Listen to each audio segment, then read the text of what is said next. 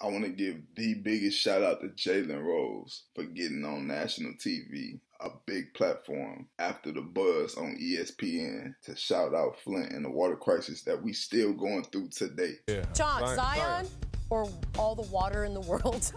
Oh, wow. Oh, my Because I know Paul's I'm going water. I'm going water. Okay.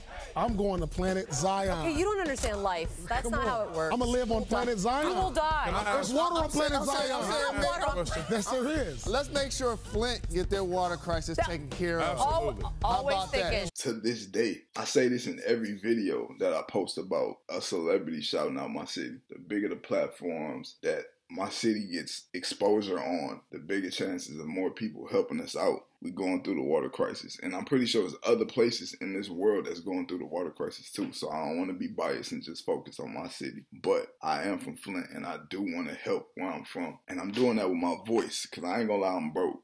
I'm broke as shit.